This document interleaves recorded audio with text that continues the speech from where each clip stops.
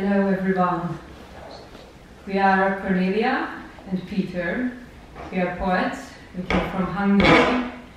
To give you a hint, Hungary is a country that adores animals. And is not completely against animal rights either.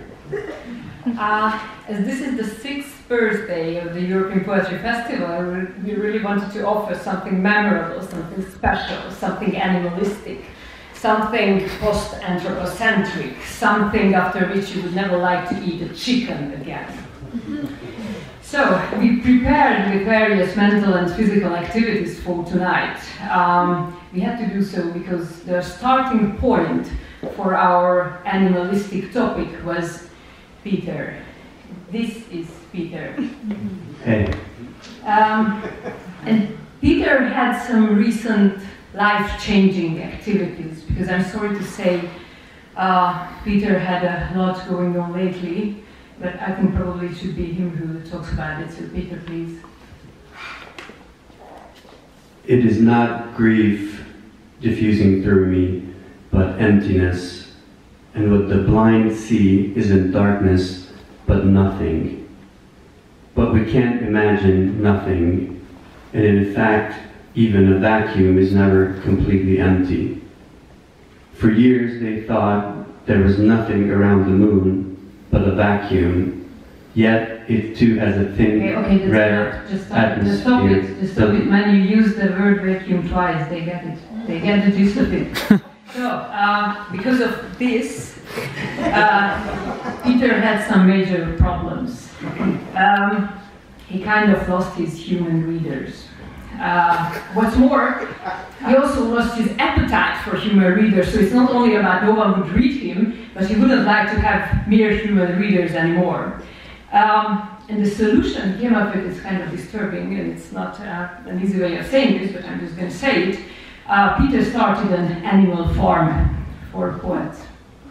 He started an animal farm for disillusioned poets who would like to write with and read for chicken. And I was the first guest at this farm. I can tell you about the rules. They are very simple. So if you are a poet of any nationality, so no one is excluded, you can apply for it, and then you can spend a week there at Peter's farm. There will be some mandatory creative writing activities, and there will be some quality time with the animals and with Peter. So as far as I recall, it was a mixture of holiday, forced labor camp, and The Shining. But there was a lot of nice things there going on. So, for example, Peter named his favorite chicken Steve. For me, that was very comforting. And Peter really loves to read his poems about birds to chicken Steve. And it is such a nice moment when he does so. I would like you to imagine it vividly. So I'm gonna enact Chicken Steve, and Peter will do the reading part. Are you ready, Steve? Yeah. The Majolica swan is let down.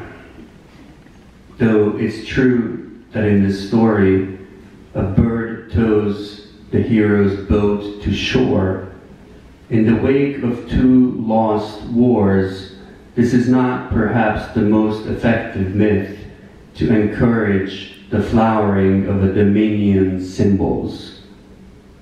The creature selected is of key importance. It may be embroidered in gold on red silk, onto chair covers and bedspreads. Centuries later, its impact may be decisive as much on the takings of cheese shops and dairy farms as on ski lift traffic in the southern Alps. The tour begins here. Okay, so you can speak back, so let's move on. Peter did something more as well. So he also set up a website where you can watch poetry-sensitive chicken all day long, 24/7. It is called Handflix. And you think I'm kidding, but we are going to show you Handflix. This is Handflix. This is Steve. Yeah, the big one. Yeah. Yay. And this is Chicken Steve. Yeah, attack him. Attacking, yeah. So at this point, I would like to read the poem that I wrote at the farm. First, he wanted to make a living by selling the eggs. But the chicken became depressed from poetry and didn't feel like laying eggs anymore. So Peter came up with the idea that users could feed the chicken online for money. He's considering the same with feeding the poets now. But of course, this is not about the money. It is all about changing human-centered poetry. At least, that's what he told me. The rain meticulously licks out the cupped sepals, and I see the air's knots and its tangles. Insects, fishing bats, and emerald hummingbirds perform pollination under the evergreen branches with repellent gentleness. The foliage is like a poisoning around the mute pedagogy of the stones. Who wouldn't bite down to the stem? Who wouldn't scoop out the earth's clammy reproductive organs? I watched as an ant-eater violated the flower's modesty. A sticky mass collected in the flower's rostellum, the strip of woodland floated into smoke, body into memory. The foliage was like a poisoning. Soft rain drizzled onto my abilities. Last but not least, in order to offer a more precise picture of the farm, of Peter's farm, I would like to share my diary entries from the week that I spent at the farm. So, day 1. Among the midst of Hungarian hills, I found Peter's farm. I haven't seen him in months. Fresh air did him some good. He has a beard and wears a cloak and a pair of boots, very Gandalf-like. But instead of hobbits, he has 42 chickens. He said the installation of piped water is on the way. At the gate of the farm, there was an entry question. What rhymes with hen? He asked with a flash in his maddened eyes. I failed to answer it. Failing is the gate to real poetry, he said to me. Just in brackets, in Hungarian it's not really easy to do a rhyme with hen because it is tyúk in Hungarian, tyúk. Can you say it with me on 3? 1, 2, 3. Tyúk. Wonderful. You should only remember one Hungarian word. This is one. So let me continue. Day 2. Peter runs creative writing sessions among the hens. I try to feel the rhythm of the hens. New forms are rising. Day 3. It is quite disturbing to wake up at 4 a.m. in the morning and hear Peter shouting, Steve, Steve, where are the eggs? Day 4 and 5. What can a poet learn from a chicken? Tolerating monotony, I guess. Laying eggs would be my second choice. A fan boat carves a path through the sweltering heat, the hum of its propeller scattering herons and darters from among the aerial roots. Every man is terrifying. You'd rather be an ant-eater in a cat shark's dream. You'd shed your white middle-class skin, hardening shame into reptilian scales. You'd assume the outer covering of a tortured region. Day 6.